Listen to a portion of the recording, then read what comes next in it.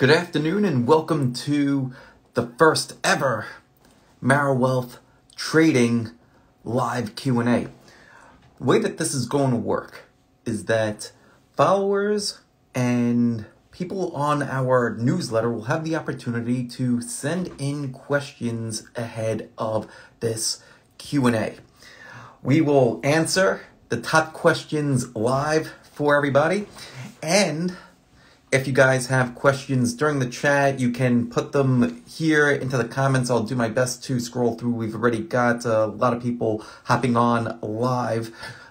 If there is some kind of a super chat on here, that'll probably bump it up higher, let me see it easier, but do your best to get questions in. But I've already curated the top questions from the newsletter, marawealth.com. If you're not already on it, go get on it now. And from this weekend. So, top questions. Actually, the first thing is from one of our members. First, he was saying, this is from Matt. Matt was telling us that he was able to delete negative influences and how that was so helpful to him. Now, deleting negative influences can come from anywhere. It can come from, in his case, it came from social media. And if something is negatively influencing your mental space, whether it's social media, stock twits, Instagram, Twitter, anything that is going to negatively impact your trading, the first thing that you need to do when it comes to figuring out what sort of influences do you want to have, especially when you have a certain goal that you are after.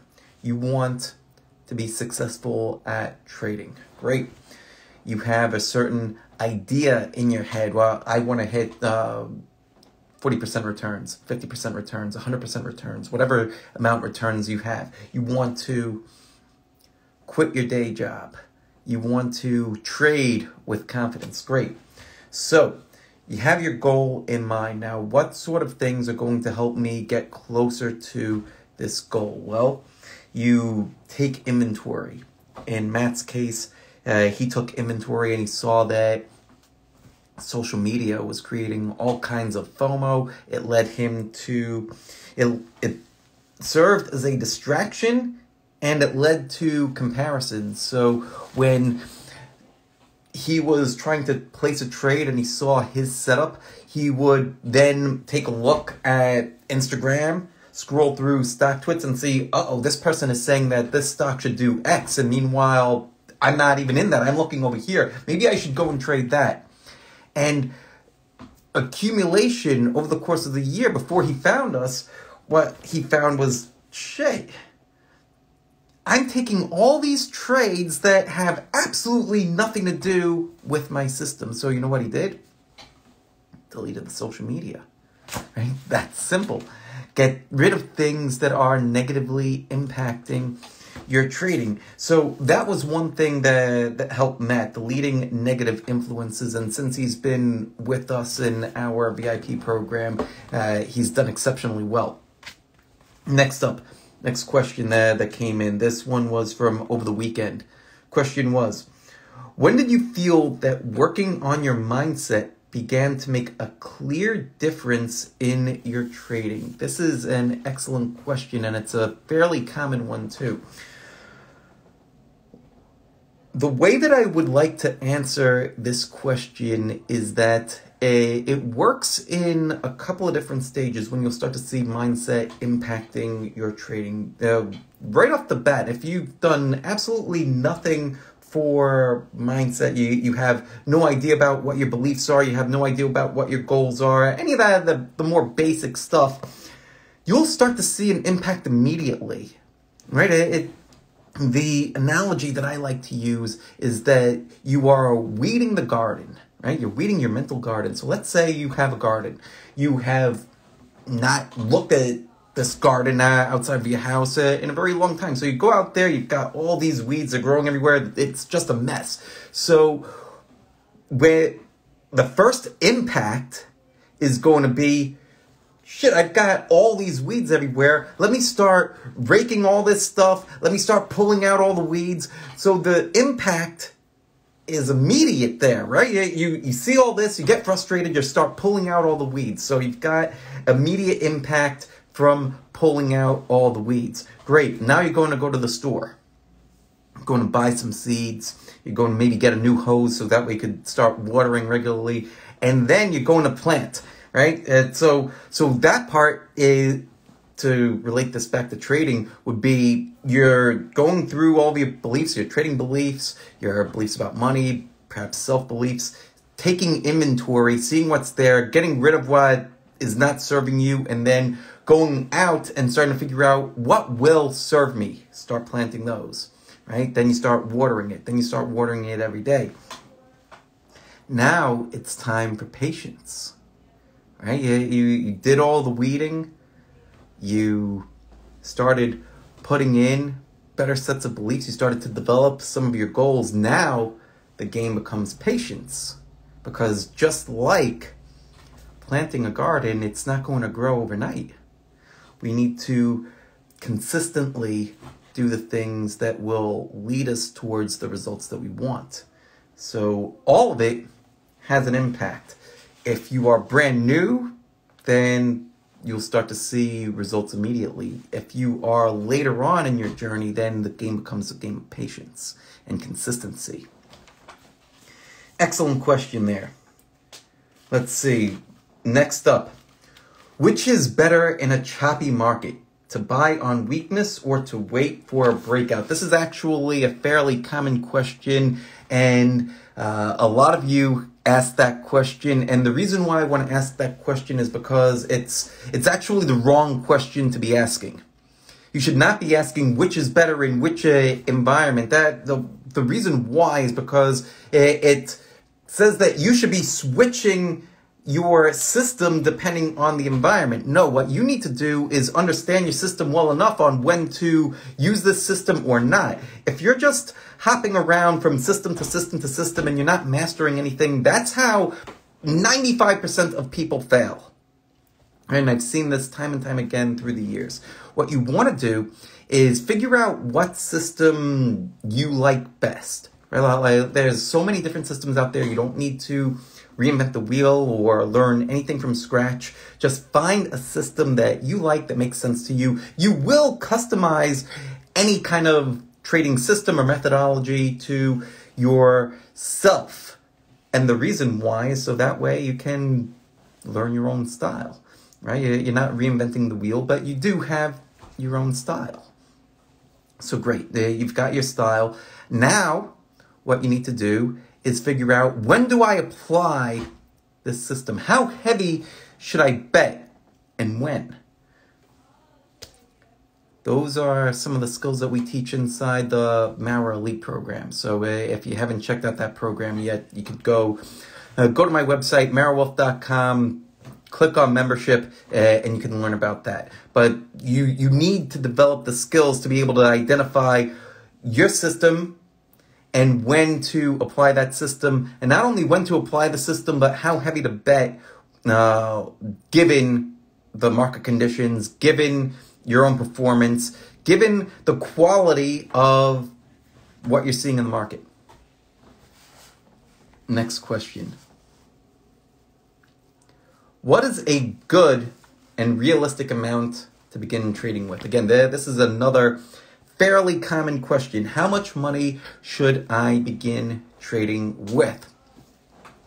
The answer to that question, sip of coffee first. Let me know what you think of this mug. I actually like this mug quite a bit. Now, to answer the question, what is a good and realistic amount to begin trading with? The answer to that question is that the amount that you should begin trading with is an amount that you don't care if you were to lose it all.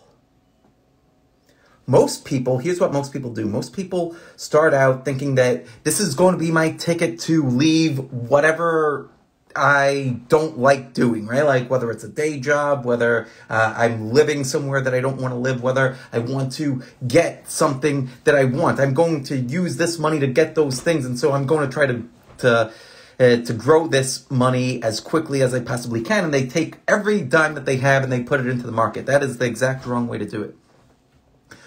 What you want to do is to set aside a certain amount of capital that you're going to trade with, right? Like you have your living expenses, and this is where budgeting starts to come in. So if you don't know about budgeting, I recommend that you start to learn about budgeting. That's something else that I can help you with too. But for right now, let's say that you have your budget. You have your budget for living expenses, got to pay for your coffee, got to pay for the lights, the computer, all of your regular living expenses. Next, what you want to do is start setting aside money regularly that's going to be for your trading. How much money should that be? Well, I recommend setting aside 10%, if you can, 10% from every single paycheck. Right? So let's say you're making, just to use round numbers, let's say that you're making $1,000 a week. Right? So you would be saving $100 a week and put that aside into your trading account. Allow this to build up over time, and then that money is earmarked for trading. So if you lose that money, and you will lose in the beginning, right? Everybody will lose in the beginning, just for learning errors, right? And when I say lose in the beginning, I'm talking about making mistakes. Mistakes like clicking the wrong button. You bought when you meant to sell something. You bought 100 shares when you meant to buy 10 shares. Like dumb errors like that. You're going to make them, and you want to be making those kind of errors with a small amount of capital and money that you don't care about. So you're going to have that. Then, as you begin to learn and as you begin to get better, you're going to keep on contributing to this account, and the account itself will start to grow as well because you've gotten better and you've grown your skills at trading. Now, part of what you should do as well, and this is the part that a lot of people don't do, and this is why people struggle for so long. This is why I struggled for so long in the beginning. I struggled for the first 10 years of trading. I've been trading now for about 25 years. As crazy as that sounds. What you want to do is set aside a budget, maybe another 5%, 10%, however much you can, for personal development. What does this mean? This means you're going to need to buy books. You're going to need to buy courses. You're going to need to get a mentor. Yes, you can learn from Instagram. You can hop on free live streams. There's free ways to get started. You could go on YouTube and watch videos. And that will, the problem with that is that it gets you so far. It's great to start, but it only gets you so far. And that's what got me so far in the beginning. I wasn't, back then, 25 years ago, there was no YouTube learn how to trade videos. But part of what caused me to stay stuck for so long was that I didn't bother to go and sign up for courses or get mentors or get coaching until much later on. And then when I finally did, I went from struggling, boom bust, nervous, not exactly sure what I was going to do, to being profitable inside a year. Right? It's like night and day. It's like flipping a switch.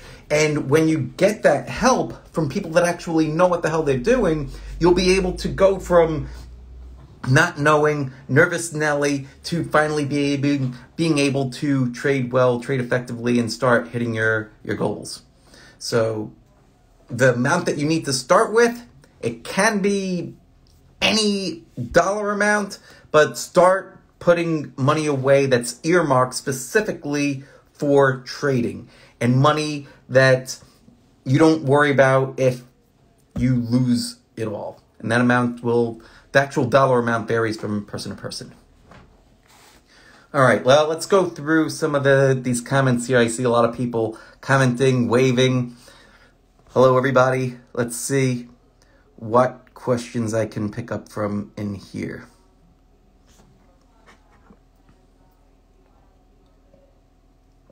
Okay, here's one. This one is from Santo Cheyenne. I have a trading plan, but I failed often to follow the trading plan. What should I do? Well, my first question to you Santos Cheyenne would be, do you believe in this plan? Why are you not following the plan? I think that's the first question to ask. Why are you not following the plan?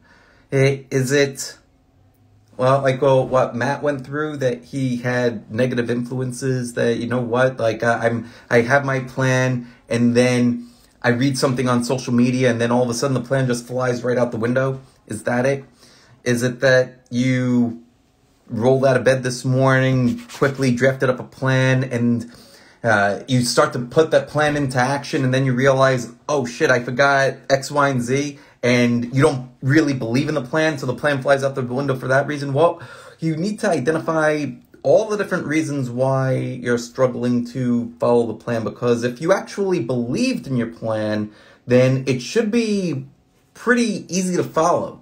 There could be a variety of reasons why you are not following your plan. You need to identify those reasons. I'm actually doing a free webinar tomorrow inside this group, DM Tribe. Let me see, where can I send you guys to go follow that? They're on Discord. DMT is their Discord. I'm looking at it now. Let's see where I could send you guys. If you're not following me on Twitter, you could go follow me on Twitter. He's bigger on Twitter, and we're sending people over there. That's one way to get it. That's the best way for right now. If you can't do that, then keep following, and we'll come up with other things in the future. But that's the best way for right now. Free webinar tomorrow after the close. Doing that. Let's see. Got time for maybe one or two more questions. All right. How to be satisfied with small profits while avoiding taking big risks? Well, why aren't you satisfied with small profits? The key to unlocking most anything starts with the question. I believe it was Einstein that said that if he was given an hour to solve a problem, he would spend the first 55 minutes figuring out the right questions to ask, and he would spend the last 5 minutes figuring out the answer to that question. So, why are you not satisfied with small profits? What's your larger goal? Right? Remember earlier in the live stream, if you missed that part of the live stream, the recording will be up later on. So I recommend that you go back and watch the recording. What is your goal? Start with the end point in mind. If my goal, let's say, I want to make 100% return this year, and I see that I'm making 0.5% here, 0.5% there, and I take an average of, let's say, 100 trades in a year. Well, if I'm making 0.5% per trade and I take 100 trades in a year, then yeah, I have good reason to not be satisfied with that, because my goal is 100. At best, I'll get to 50, and that's if I'm 100% right on every single trade. That's not going to happen. So what is your goal? And then you could start to reverse engineer how to get to that goal. It's 1 point for you. Let's see. I think I've got time for one more question here. Question from M2 Zhang. Question is, should I start swing trading since day trading has more rush and I've been losing a lot? So that kind of goes back to the first question, or actually no, that goes back to the third question here, which was, which is better in a choppy market to buy weakness? It's basically the same thing. Should you start swing trading? Well, basically what you want to do is to figure out what any system needs to match these three things, right? This is the magic success formula for trading, right? So write this down. Magic success formula for trading. Your system must match these three things. It must match your beliefs, your goals, and your ability to execute. If any one of those three things are missing, then you are screwed. Now, again, beliefs, goals, ability to execute. Here's why. If you do not believe that a system will work, then it won't work. You are only able to act based on your beliefs. So if you believe that you can walk across the street blindfolded, make it across safely, then you'll do it. But if you don't believe that, then you will not be able to, you won't do it, right? It's kind of like that. So you have to believe in the system first. Now, there's all different ways to acquire beliefs, right? It's not just sitting there and saying like, I believe. No, that's not how you get belief. That's how you try to fool yourself, and you actually know what you believe, and you screw yourself that way. So don't do that. You actually need to believe in the system that you are going to do. Beliefs, number one. Your goals. You need to get clear on your goals. Your goals could be whatever you want your goals to be. Of course, monetary goals for your trading, but you also have other goals. Right? How much time do you actually want to spend doing this? How much time are you able to dedicate? All those things fall into the realm of goals. So get clear on that part. And then, what are you able to execute? Right? So you mentioned swing trading versus day trading. If, let's say you have a day job and you're not able to effectively execute day trades, then system flies right out the window. I could give you the best day trading system in the world, but let's say you have an office job and you're sitting there in the middle of the trade executes, you're sitting there, uh-oh, phone is ringing, boss is calling, hello, oh yeah, well, 1 second, and meanwhile the trade is running in your favor, but you can't effectively manage this trade now because you've got to go into a meeting. Your trading system has to be able to be executed at any time. You have to be able to execute your system well, given any circumstance. It's one of the reasons why, personally, I prefer swing trading. And the reason why I prefer swing trading is because I'm able to sit on here and talk to you guys. I don't need to be looking at the charts all day long. But that's what works for me. You guys have to figure out what works for you. So, anyhow, this has been fun. I'm going to wrap things up here. If you're not already on the newsletter, get on the newsletter, marrowwealth.com. On there, well, with the email group, you'll be able to ask questions. We'll do more of these lives, answer them live, just like this. We'll probably do another one in the next week or two. And, well, we give out a lot of free education. We give out free trade ideas with rationale in there, right? It's not meant to just be buy this, sell that. Like, I'm not trying to peddle anything. I just want to give you how I think through trades, what I'm seeing and why.